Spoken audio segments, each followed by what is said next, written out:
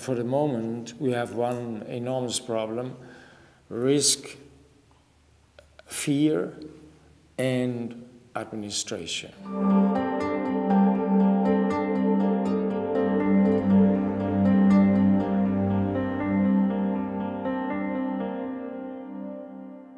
The administration is becoming really a too big presence in everything. If I would be 25 years, I would have a problem, because I don't know how to work in that environment, because there's so many rules, there's so many laws. It's a very kind of subtle way of taking away all your ideas. You know, it's all the functionaries, it's all the civil servants that talk about creativity. The civil servants become more relaxed.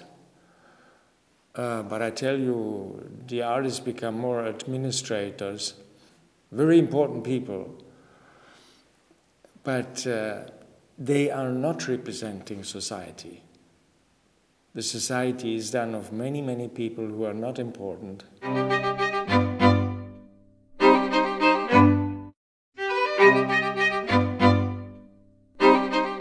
If you talk about creativity, it is something nice about that, because it is not socially employable.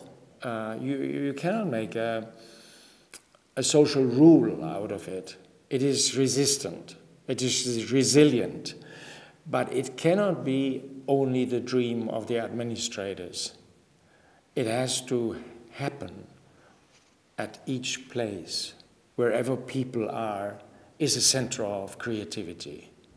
But we don't need the masterwork where we are only giving all our potential into the admiration of the great work of somebody else.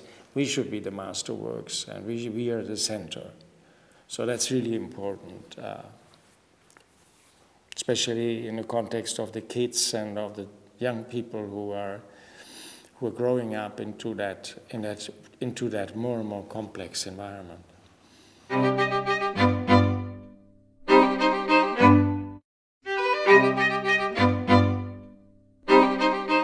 Since centuries, we go to school. We shouldn't forget that. We are influenced. We are influenced by, indoctrinated. We are the result of civilization.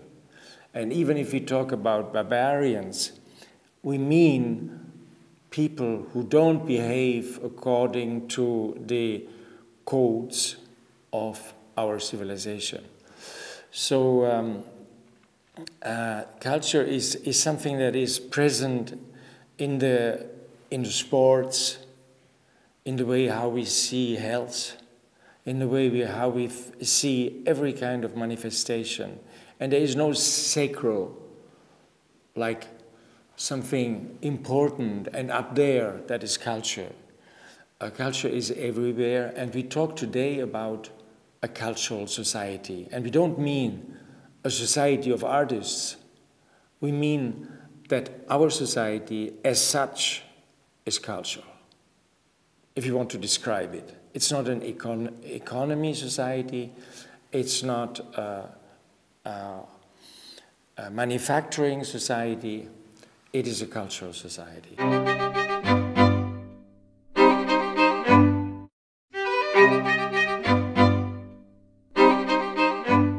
To think about society is culture. So our consciousness is culture. And our consciousness is perhaps the most astounding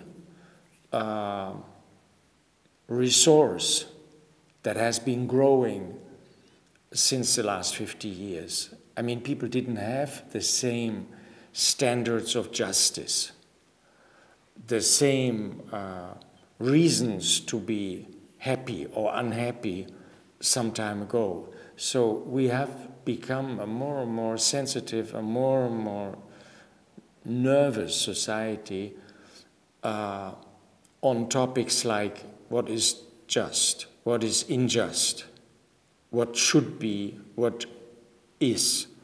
There's a There's a discussion, there's a debate. If you want to have something, to get something, you have to give up something. That's the nature of being in peace. So we're all a little bit unhappy because nobody gets what he wants. But we shouldn't forget that the result of all that is that we are alive and that we are not making wars, and that it is quite nice to come together. And even if it is not always very important what we do, the fact that we are together from different languages, from different cultural backgrounds, former enemies, all of us, and even being bored is a progress.